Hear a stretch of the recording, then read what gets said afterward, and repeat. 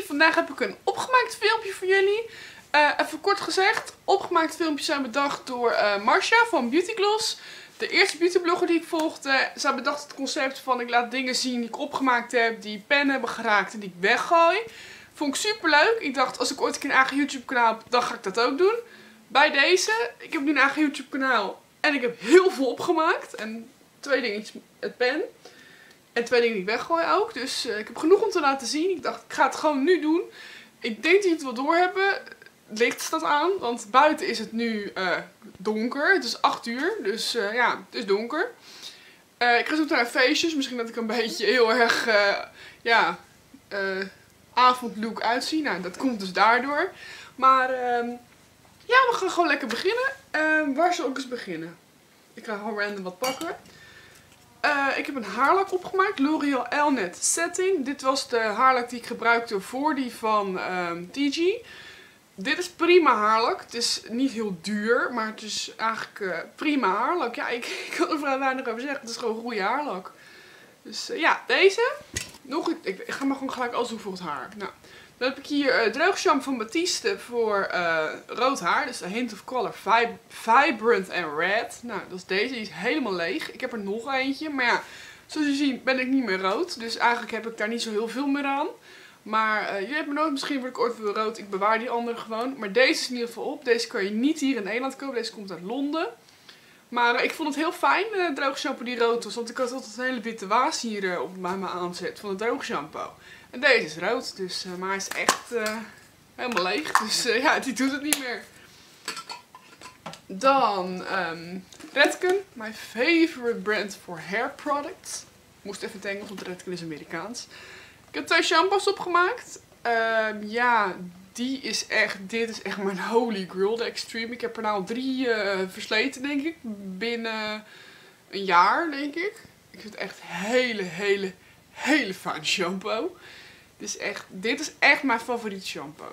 Dan heb ik ondertussen, toen deze uitverkocht was op mijn werk, waar ik hem destijds kocht, heb ik de Bodyful gehad.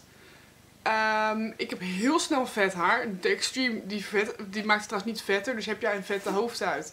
Ja, ik heb al gekleurd haar, maar ik moet zeggen dat het op zich redelijk gaat met deze. Dit is niet voor gekleurd haar. Dan is dit echt een aanrader, maar deze geeft dus volume, de Bodyful. Maar persoonlijk had ik niet echt het idee dat hij heel veel extra volume gaf. Het is een prima shampoo, hij maakt mijn haar goed schoon. Maar als jij echt extra volume in het haar wil, dan is dit niet iets wat je per se moet kopen daarvoor. Het is een prima shampoo. Maar ja, die heb ik dus opgemaakt, maar ik vind deze echt fijner. Dus mocht jij een goede shampoo zoeken en je hebt er even wat geld voor over, Redken Extreme. Echt toppie. Dan heb ik 2 dezelfde producten opgemaakt. De Sisley Eau Floral Spray Mist. Die deed ik op na mijn dagcreme, zodat mijn huid lekker gevoed werd. Ze zijn allebei op en dat vind ik echt zo jammer, want ze zijn best prijzig, maar ze zijn echt heel fijn. Dus ja, het is gewoon lekker. Ja, ze zijn gewoon lekker. Dus ja, maar die zijn dus ook helemaal leeg. Deze is nog niet op, maar ik denk dat het binnenkort wel gaat gebeuren en dan kan ik het natuurlijk niet meer laten zien. Dit is mijn Camilla Secret zeepje. Ik weet nog dat die zo was. Echt zo groot als dit bakje ongeveer. En nu is dit kleine zeepje in het midden. Ik moet echt uitkijken dat ik hem niet laat vallen. Dus ja, mochten jullie willen weten hoe die bevalt. Nou, jullie zien het zelf. Hij is vrij klein geworden, dus dat zegt denk ik wel genoeg. Dus ja, die is ook bijna op. Ik weet niet of jullie het gezichtsbehandelingsfilmpje kunnen herinneren. Dat ik de nieuwe oogcreme, voor mij dan, een nieuwe oogcreme van Clinique probeerde. De Even Better Eyes Dark Circle Corrector. Oh my god, dit is goede oogcreme. Ik heb best wel snel donkere kringen onder mijn ogen, gewoon puur van nature. Maar die zijn echt heel droog ook. Dit maakt het echt goed gevoed. Ik heb niet van die droge kringen onder mijn ogen. Dit is echt heel fijn. En hij is best prijzig, volgens mij is hij €40. En ik heb er niet... ja, vanaf de gezichtsbehandeling en nu zit ik echt het laatste beetje eruit te scoopen. Maar eigenlijk is hij leeg. Dus eigenlijk moet ik gewoon een nieuwe kopen. En dat ga ik ook doen trouwens. Ik ga hem echt opnieuw kopen. Maar deze is dus ook leeg. Een andere oogcreme die iets luxer is. Maar sorry, ik vind hem niet beter dan die van Clinique. Dat is de Dior Hydra Action Visible Defense. Dat is dit potje. Nou, ik vind het leuk om te zien, een lege verpakking. Ja, hij is echt helemaal leeg. Zoals je kan zien. En hier heb ik wel heel lang mee gedaan, moet ik zeggen. Het was echt een vol potje, dus er had 15 milliliter in. Dus dat zat best wel aardig wat in voor een oogcrème. Maar ja, ik weet niet. Ik vind die van Kliniek gewoon net wat fijner. Maar ik heb deze dus ook opgemaakt. En dat vind ik ook wel heel wat. Want hij zat echt tot de nok toe vol natuurlijk toen ik hem kocht. Maar ik vind die andere net wat fijner. Dan nog iets van Kliniek. Goh, ik heb echt een Kliniek oogdingetje. Want dit is de All About Eye Serum. Dit gebruikte ik voordat ik de oogcrème had 's ochtends. Ik heb er nog eentje trouwens. Maar ik gebruikte nu natuurlijk die oogcrème. Dus heb ik deze niet meer aangeraakt. Dit vond ik lekker in de ochtend. Dan was het lekker een beetje ja, wat voedender te maken. Het is niet net zo voedend als de oogcrème. Maar dit is een soort van serum om ze ja, wat meer gevoed te maken. Er zit echt nog een heel klein beetje in. Maar ik krijg het er niet meer uit. Dus dit is een roller trouwens. Dus het rol is al onder het oog. En dat smeer je dan een beetje uit met je vinger. Maar dit is ook echt heel fijn. Dus ja, de All About Eye Serum dus. Nou ja, het is niet een huidverzorging, maar het hoort er wel bij. Dit zijn 3 pakjes. Oh, dit is niet handig. Wacht even hoor. Dit zijn 3 pakjes dingen die ik gebruikte bij mijn gezichtsbehandeling.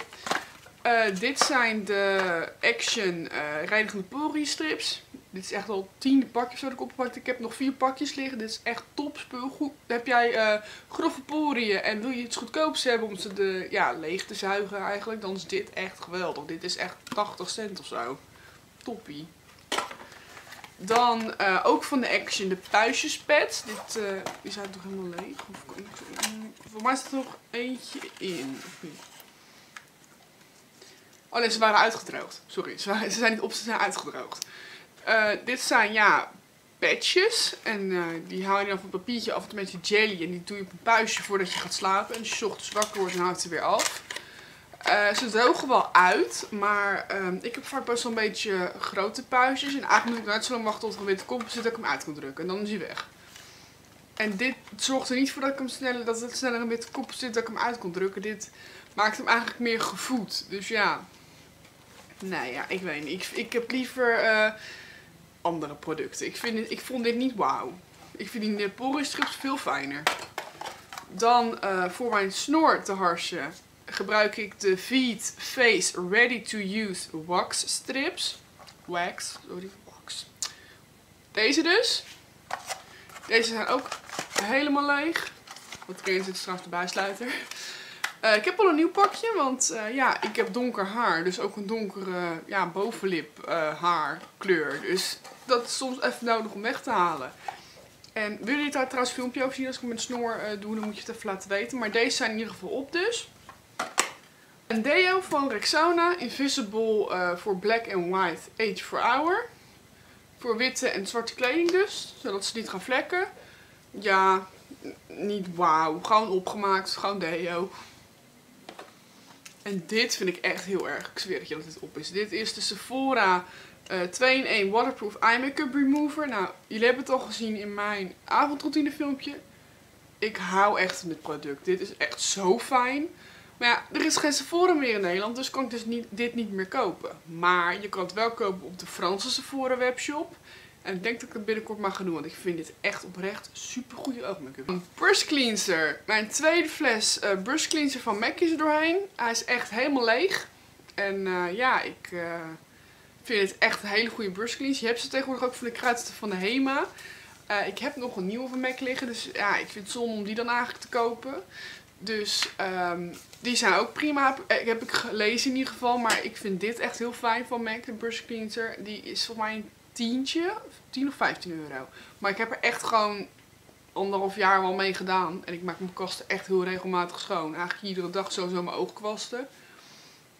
Dus ja, ik vind het echt een aanrader. Dan heb ik een parfum opgemaakt. Ik weet nog dat ik hem kreeg van mijn moeder. Dat hij tot hier gevuld zat. En hij is echt helemaal leeg. Dit is Beauty bij Calvin Klein. En dit is zo'n lekkere frisse geur en toch vrouwelijk. En ik vind het echt een hele lekkere geur. Ik vind het heel jammer dat hij op is. Misschien dat ik hem zelfs al opnieuw koop. Maar ja, hij is dus leeg. Beauty bij Calvin Klein. Mooie fles trouwens ook. Mooi chic flacon. Het laatste make-up. Ik ga even snel doorheen. Ik zie dat ik al even bezig ben. Deze ga ik weggooien. Ik wil hem hier eigenlijk besparen, maar ik ga het heel snel laten zien. Hij ziet er nu zo uit. Volgens mij staat er zelfs schimmel op, maar wacht even hoor. Ja, Hij ziet er gewoon niet goed meer uit en dit durf ik niet eens meer te gebruiken, dus deze gaat weg. Ik weet niet eens meer waar die van is, dat is helemaal afgesleten. De dop is ook verloren gegaan, die gaat gewoon weg. Dan nog iets wat weggaat, nou ja, waar ik echt kapot van ben. Dit is al de tweede keer dat hij kapot is gegaan, want ik heb hem toen opnieuw gekocht. Oh, het loopt dus als uit aan de onderkant. De MAC Tilt Eyeshadow. Ik ga hem echt niet openmaken, want zoals je ziet is heel die pen los. Maar dit is dus de kleur. Een beetje blauwe zilveren tint. Ik heb hem een keer laten vallen. Toen was hij kapot. Toen heb ik hem opnieuw gekocht. En dit is het resultaat. Weer kapot. En ik heb hem nog geen jaar gehad. Ik heb hem nog een jaar geleden opnieuw gekocht. Dus dat vind ik echt heel erg balen. Dus ja, ik kan er niks aan doen. Hij is gewoon echt caducelijk. Dan is op de Skin Flash Concealer van Dior. Dit vond ik echt een hele fijne concealer, maar hij is best prijzig. Ik heb hem toen van Nicole gehad natuurlijk, maar Nicole echt thank you so much dat ik dit ontdekt heb. Als ik weer een keer geld te veel heb, dan koop ik deze, want ja, het is gewoon echt heel fijn. Hij ligt alles mooi op en dat is wat ik graag wil. Dus ja, deze concealer dus. Dan de mascara van Make-up Studio, die ik kocht tijdens de workshop samen met vriendin Cynthia. Is echt op gewoon. Er zit nog wel wat in, maar hij is grotendeels uitgedroogd. En die heb ik, even kijken, ik heb in mei... In mei heb ik die workshop gedaan, als ik het goed heb. Mei of juni. Dus dat is al een paar maanden geleden. Die van MAC, die doet het nog, maar Opulash. Maar ik wil binnenkort gewoon een nieuwe, want ik heb hem al bijna een half jaar in gebruik. En dat is gewoon echt ziek. Want eigenlijk moet je mascara's gewoon lang weggaan, maar ik kan daar goed tegen. Maar deze was echt heel droog aan het worden en niet meer prettig. Dus deze gaat weg. En als laatste heb ik pen geraakt. Jullie kennen vast wel Shroom, oogschaduw van MAC, waar Beauty Gloss sowieso helemaal lyrisch over is. Dat vindt ze echt de mooiste highlighter voor onder het wenkbrauwbot. En toen ik voor het eerst naar MAC ging, kocht ik hem. En toen had ik echt zoiets van, ja... Toen kocht ik Set in Taupe en toen kocht ik Shroom. Maar ja, Shroom was veel te licht voor op het ooglid, dus dat was niet mooi. En toen ik dus hoorde dat die onder de wenkbrauwbot zo mooi was en best wel naturel, dacht ik van, oh, laat ik dat eens proberen. En dat heb ik dus ik denk, een maand geleden ongeveer voor het eerst geprobeerd. En toen heb ik hem weer heel veel gebruikt. En nu zit er een pen in. Yay! Ik ben er best wel trots. Ik vind pen raken altijd zo'n mijlpaal. Want er zit echt wel al een duidelijke pen in. En er zit echt al een hele deuk in. Ik weet niet of je dat gaat zien. Dus ja, MAC Shroom heeft pen geraakt. En dat was het eigenlijk. Dat zijn alle producten die ik opgemaakt heb. Het is echt ontzettend veel. Het zal weer een lang filmpje worden zo te zien. Ik hoop dat jullie het al te erg vinden. Ik krijg vaak wel eens comments van, ja, die filmpjes zijn te lang. Sorry. Ik praat nou helemaal graag en ik wil duidelijk zijn over de producten die ik laat zien. Dus vandaar dat je gewoon lekker een bak chips moet pakken, colaatje erbij of wat je wilt drinken, maakt niet uit. En gewoon lekker moet gaan zitten kijken, lekker op je gemakkie. En ja, dan maar dit product die ik opgemaakt heb. Ja, er zat niks bij wat ik zeg van nee, behalve dan ja, die concealer die er niet meer uitziet, die hoef ik ook niet meer. Voor mij is die niks meer te koop, maar dat is natuurlijk... Oh ja, en de puistjespets van de Action zou ik ook niet kopen als ik jullie was. Het is natuurlijk heel goedkoop, maar ja, wat moet je ermee?